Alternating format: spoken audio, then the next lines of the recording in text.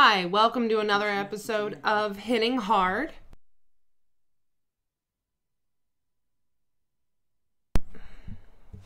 Christina Irwin returning with Michael Lackney. Michael Lackney. And, you know, there is a lot of things going on that we're going to discuss tonight. Some things local, some things abroad. But before we get into that and hit our topics, I wanted to, again, mention the Pirates of the Rusty Cutlass. They are pirates for hire. They do community events. And you can contact them and have them at your event at a Pirate's Life 4.us. And there's another thing I wanted to mention too. You know, the company's ever changing, and we here at Hitting Hard wanted to mention that and kind of touch back on the topic I had briefly discussed last episode of Jason Brill. He's actually going to be moving over to Dual Phoenix Live from now on. So great things happening for the company, for him as well. I want to thank him for that. And again, thank you for coming back, and it's good to see you again. Mike, what is going on with everything around the world? It just seems like somebody opened up a package of crazy. Well, it seems, unfortunately, in modern-day society that it just keeps getting worse and worse, too. For instance, one of our wonderful, wonderful big minds in America, Ben Carson, decided that it was a great idea to tell everybody that you are poor because you think you're poor. Now, I do want to bear in mind, if anybody who does not know who this person is, Ben Carson is actually the HUD secretary. So that gives you an idea of what level of government he's on, and where he's coming from. Now, you know, and I was pulling up this article. I was reading it. Mm-hmm. And the headline from CNN, and I quote, this is actually just as of this morning. The headline reads on CNN, HUD Secretary Ben Carson, poverty is largely a state of mind. Well, I don't know about you, but I don't think it's a state of mind. No. I'm sorry, folks, but if you're stupid enough to believe that you will get rich just by thinking that you're rich, you're a moron. You get rich by working your ass off and moving on. If things don't work the way that you want them to work, you work at it so that they do. You change stuff so that they do. You're not a winner because you think you're a winner. I'm sorry, but Trump, and I know that I have strong feelings about him, but this is a legitimate fact. He thinks he's a winner every day. And how many times has he filed bankruptcy? Yeah. Just a thought. You know, and he's saying that he's thinking the wrong mindset contributes to poverty. Well, there are certain things that we have to think about when something like that is said. One, okay, are they trying to live within their means? Okay, obviously, if you're making minimum wage and you're trying to live like you make $80,000 a year, it's probably not going to happen. Okay, people, you got to live within your means. Two, you know, there's things wrong with people out there. Sometimes mentally, sometimes physically. So telling somebody that it's a mindset that you're in poverty doesn't meet that. That's not an excuse. That's not something to say, oh, well, you know, you broke your leg, but you still need to get out there and work. Okay, but what if you're supposed to be on your feet all day? It's not going to happen. No. And correct me if I'm wrong in thinking this, but when we're in kindergarten, we're taught we can be anything that we want to be if we just keep our mind at it. Right. Okay, so tell me, how is us thinking like children going to help us as adults? Well, for one, it's not. For one, we are adults, and we need to think like adults. You know, when you get in college, that is for when you graduate, you want to go in whatever area you're studying for and go into your workforce. Okay? I'm sorry. President Trump had won. And you know what? I don't have any ill feelings towards him personally. But my feelings are this. How in the world are you going to have a day off of school because he elected president? You know what? Grow up, get over it. You're an adult. These things happen. You don't always get your way. And as far, and I know I'm kind of going off topic here, but it kind of goes back to this where not everybody is able to live that luxury lifestyle. So it's so easy for people to say, oh, well, it's a mindset. Okay. But if you're already living within your means and you're already doing everything that you can, there's things beyond your control. How is it a mindset? Tell me. How? And I'm sorry, but if you are in the mindset that, oh, I'm a winner. Oh, I'm going to be rich. I am rich. Oh, I just have everything that I want. And you start spending all of your money and you start not saving anything, not saving a goddamn dime. Do you really think that you're going to go anywhere in life? Because no, you're not. The way that you succeed is by working, saving, and succeeding physically, mentally, and emotionally. There is no way that you can just do one of those and it just work out magically. You need to have the right mindset, you need to have the right stability, and you need to have the right amount of responsibility to go anywhere in life. And you're not going to be handed a silver spoon. Let's face it. Yes, this is America. Yes, we can do whatever legally that we want. But you cannot say, well, I'm going to, and you know what? I may make people mad at this, but I don't really care because here's the fact. Every worker out there is paying money into the system. Every worker. That's a fact. Another fact is you have people that are abusing the system. And the system is completely wrecked.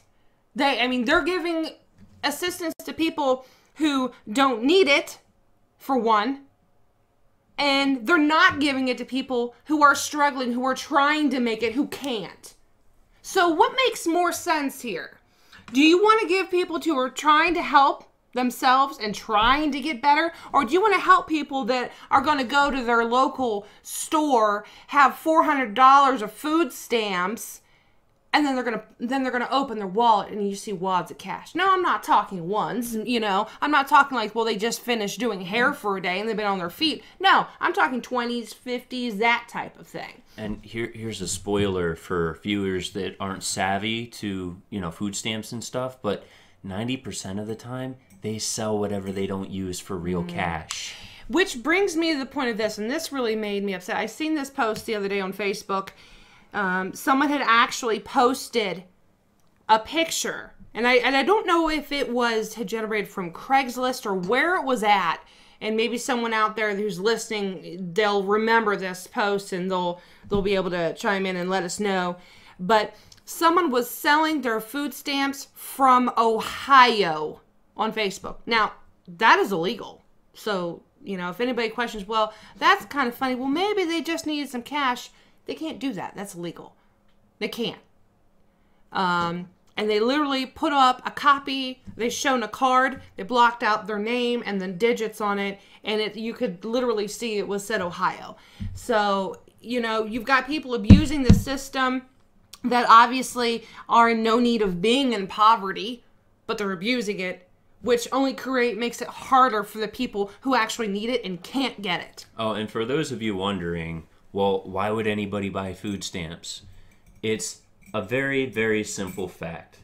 The people that want the money for things such as drugs, alcohol, or fancy TVs, etc., whatever they want to use it for, they will sell their food stamps, say $70 worth of food stamps, for about $40 to $50.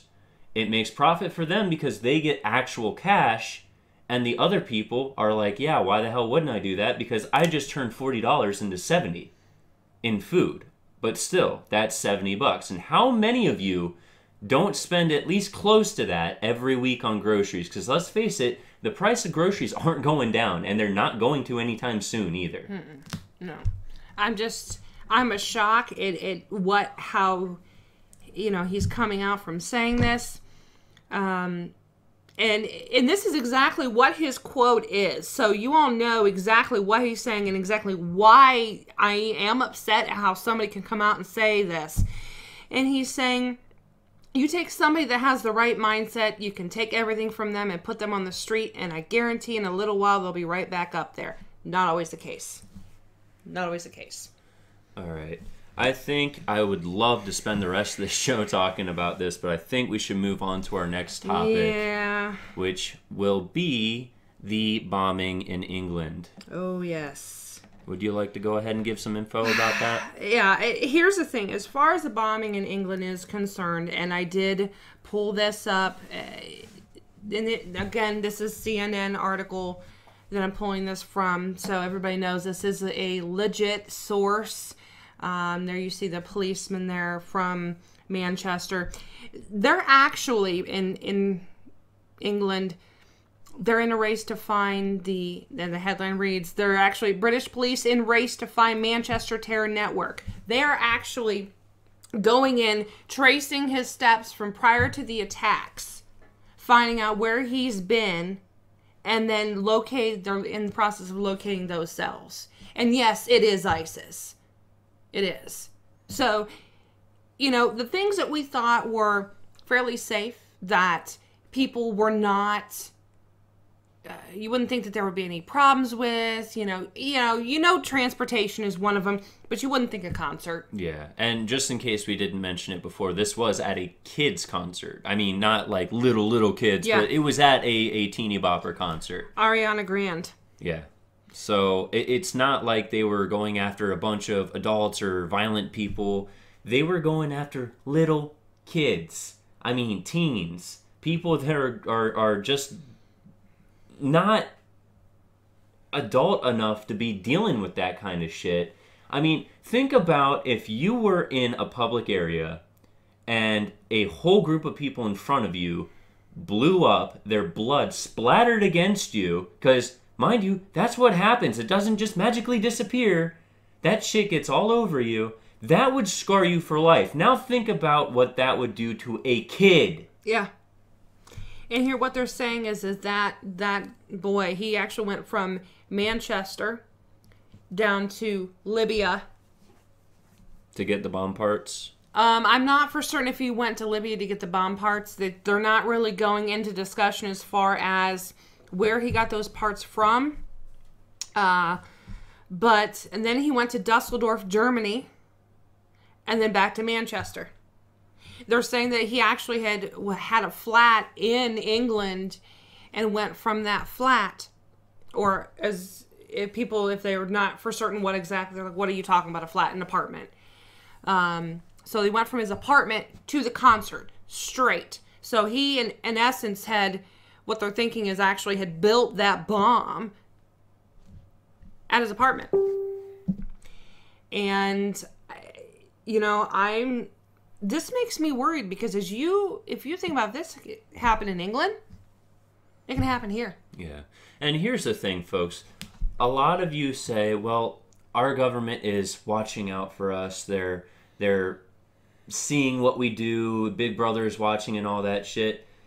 Mind you, they do blacklist you when you buy certain things online. When you run your credit card for certain items, they do blacklist you. That means that they watch you. They watch what else you're buying to make sure that you're not buying things like bomb parts and assembling things to kill everybody. But how many suicide bombers were in America? It still happens. So it's not like just because the government's watching, it's not like just because the government flags you that it just magically doesn't happen. So it's not just a British thing. It's all around the world that we have to worry about this. Yeah, and it's ridiculous that, we shouldn't have to worry about that. We really shouldn't. And that's the fact. I mean, it's a concert. It's a place where people go have fun and enjoy themselves. And yes, Andrea, I read your comment. Yes, we do realize she is a huge pop star, not just for kids, but a lot of kids do go to those concerts. Keep in mind when you were a kid, you wanted to go to all your favorite pop stars, and I'm not sure, I don't know really how old you are, so forgive me. In my day when I was growing up, it was New Kids on the Block, things like that. So, and it was kids, it was adults, it was a group of people. But that's something that, a concert, that's somebody's entertainment. That's their relaxation. That's their enjoyment. And you're going to, in essence, take that away from them by doing something like that. And it makes you wonder, can I go to a concert? Am I going to be able to go to a concert and possibly be killed because of this? And just for the people that did comment, I just pulled this up from The Telegraph, which is, I believe, a different country's version of a newspaper. 22 people at that concert died, and it says, and I quote, including an 8-year-old. So that means that, yes, children go to these concerts too. I understand not all. That's not all that's there is children, but children do go to these. An 8-year-old got blown up. So I'm sorry, but right now is not the time to be arguing about how little the kids are that go to these concerts. The fact of the matter is 22 people died. And that's basically what it amounts to. I mean, our government, they can do so much. Let's face it. Yes, Big Brother, but they can only do so much. That's a fact. You know, they're not always going to be behind us. They're not always going to be going, oh, what is that person doing? We better make sure they're not going to build a bomb. Not everybody knows that, which is why we all have to be on the lookout for something. Let's face it, you know, would we know what to do in that case and everybody would? No, not everybody would. But if something is wrong, you can certainly pick up a telephone and say, something doesn't look right here. I may want to at least call the non-emergency line police and go, something's not right. And I don't want to cause a disturbance, but I also don't want it not to be unknown. So that can definitely save lives, and we have to be on the lookout for something like that. That's the world we live in today. We no longer live in a world where we can send our kids outside and tell them to go play.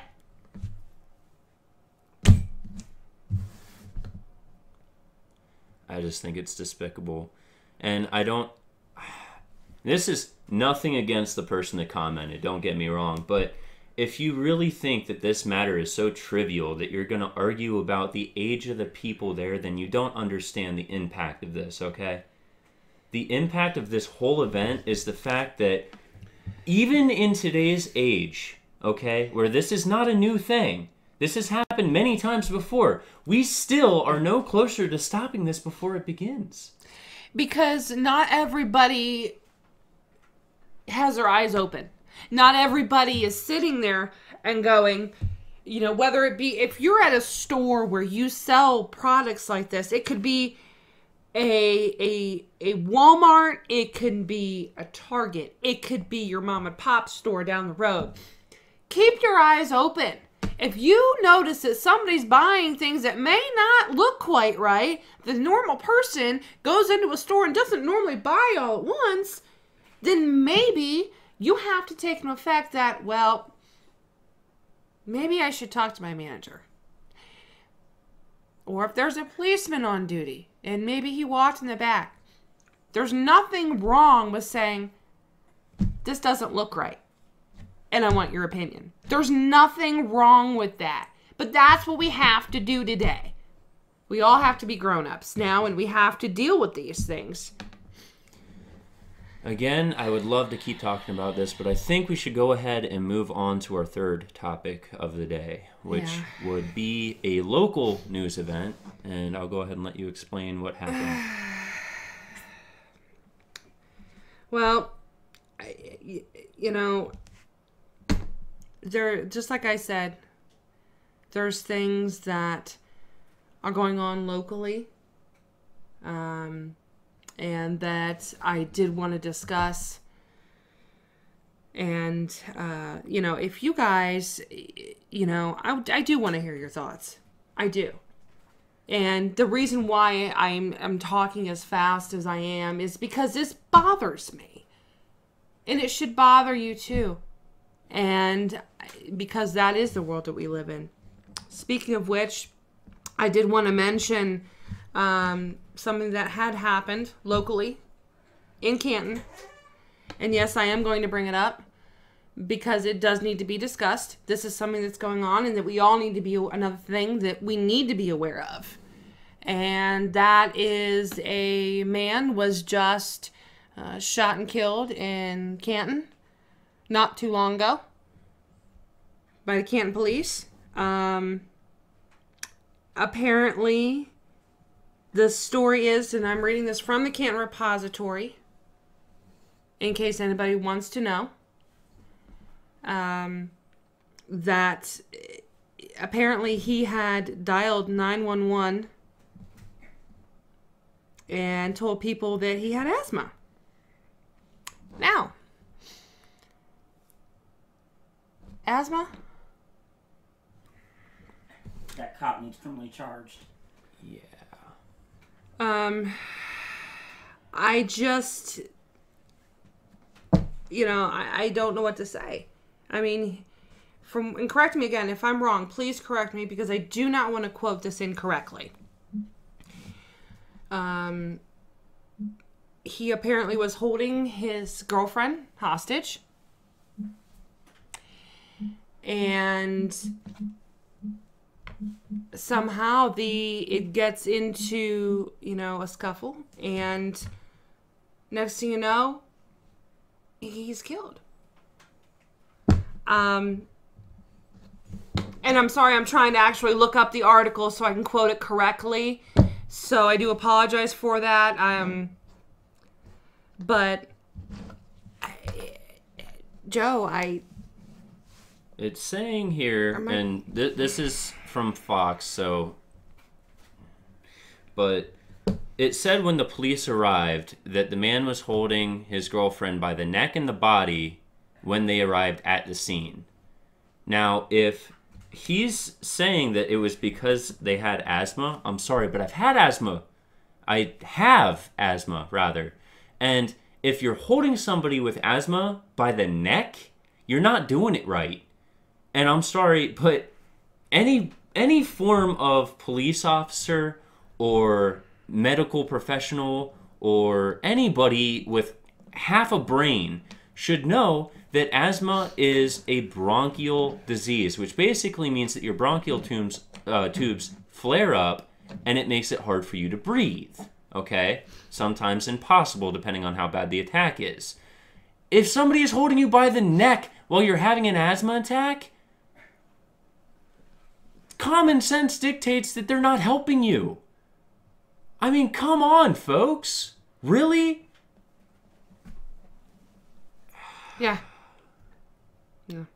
I mean, I was able to bring this up, so now I'm able to quote this correctly, that they did have a call. They found a man complaining he had asthma, claiming to have a gun and holding a woman face down by a large bush next to his father's front porch. Now, I don't have asthma, but I can tell you that why would having a gun on you and holding her down,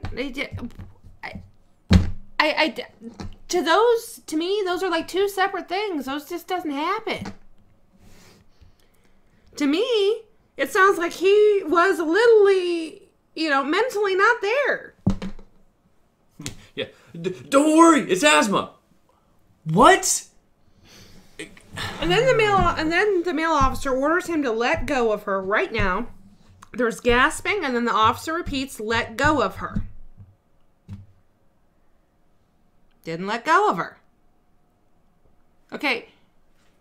Now, anybody knows if the cops tell you to do something, and you're obviously in the wrong, it's not something where you're going, well, they're telling me to do something wrong, I shouldn't do that. No, we're not talking about that. We're not talking about all these other things that are going around out there. Well, this cop made me do this, and that's like, no. This man would not let go of her. That's the issue. He didn't listen. He got shot. And I'm sorry, but with all of the reports of, again, I know this wasn't the case, but with all of the reports of police abuse, there is no reason whatsoever that you should not be listening to the police, okay? There have been multiple reports all the way back from 2000, early 2000, of police tasing people or shooting people for simply not getting out of their car. But you're on top of a woman with your hand around her neck and your other hand on her body somewhere, holding her down, and they're telling you to get off of her and you're not listening? Even if you are applying medical help, let them take over. They probably know more than you to begin with. And apparently he said he had a gun. Now, whether they showed it or not, that we don't know. Right. But he actually, it says on here, and I quote, at one point, he also says he had a pistol in the garage before adding, "The gun is actually on me. I don't do well around cops, for real." Okay. It also mentions in here that says he had a pistol. He's told the officers this several times that he had a pistol and didn't care what happened. If you don't care what happens and you're telling an officer that you have a gun when you don't have a gun on you and you're not listening to what the cops are telling you what to do, yeah, he was unarmed. I get that.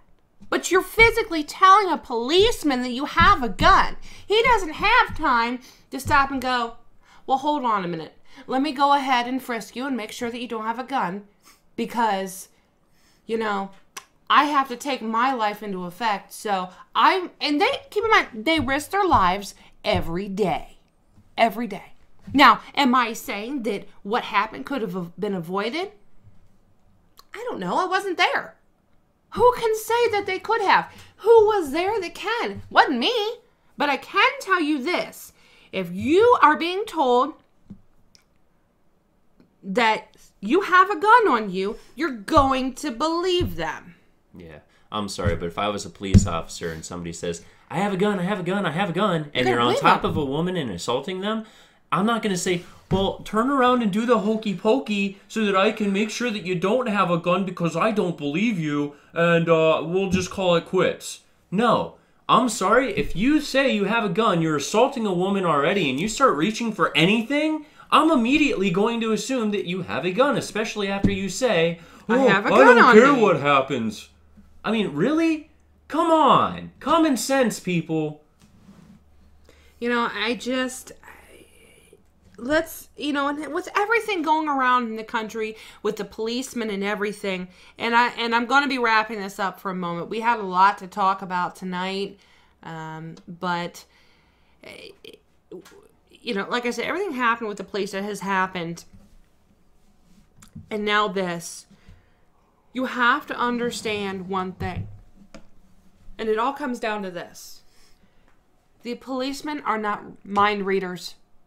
They don't have X-ray glasses on. They're not superheroes. They are our own superheroes as far as going out and risking their lives every day for us. Yes, that goes beyond words. But they cannot tell if someone is currently having a gun on them unless it's actually being shown on their person. And they're not going to know this. But if someone tells you that, you believe them. Why would you not? And I think that's all the time we have for the articles today. But I unfortunately, yes. do want to let everybody know about what we're doing with the company just one more time, just to drive the point home. Absolutely. Again, we have Jason Brill, who is tuning in. Jason, we love you. He is actually going to head up the Dual Phoenix Live. And we're going to continue doing Hitting Hard, bringing the topics to you. So I do want to thank everybody for tuning in and watching us tonight. I'm happy that you were able to chime in. Keep your opinions coming because we want to know what your opinions are of this. And Jason Brill, that's true. Superheroes don't always wear capes, and that was exactly my point on that. So thank you. Keep tuning in every week. We're going to have new topics. Again, Wild Bill, you've seen him earlier at 4. We're going to continue with our feeds and talking about the current topics. And that's about all we have for tonight. And the other thing, folks, if you have anything that you want us to talk about, or you have any questions or comments for us, let us know. Leave a comment, message us, do whatever you got to do. We love hearing from you guys. So thank you very much for tuning in. Absolutely. And even if we're off air, continue the comments because we will get back to you. Okay. So again, thank you for watching. Have a good night.